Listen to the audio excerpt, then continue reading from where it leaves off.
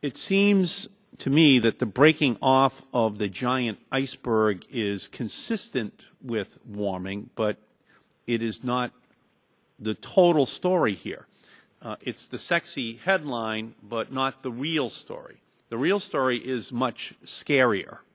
The question is, what overall is happening to the ice masses of Greenland and Antarctica? So give us a bottom line. Is the Greenland ice mass increasing or decreasing in mass on a net basis? Dr. Bindschadler.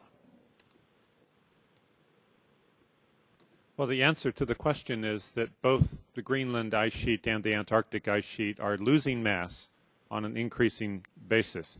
And one of the figures in one of the slides I chose specifically because it makes that point most clearly. It's from a satellite called GRACE, whose function is to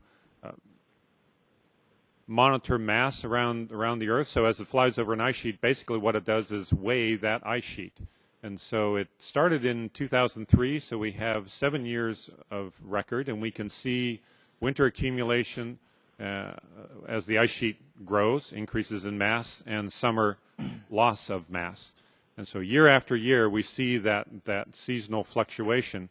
But superimposed on all that is not only a decreasing trend in mass, but a decreasing trend that is losing mass faster and faster and faster. So those are hard data, and there's just no disputing that is going on. So that's I think, the best view of the big picture. Okay, thank you. Dr. Alley. Yes, and to build on what Dr. Bindschadler said, we have tried very hard to understand the reasons why we see the ice mass happening. We do see loss. Greenland is getting more snow in the middle, so it's thickening a little in the middle, but the extra loss on the edges beats that. So Greenland is losing mass at an accelerating rate, and that appears to be because it is melting more on top from warmer air, and it is dumping more icebergs into the ocean from warmer water as well as from the warmer air.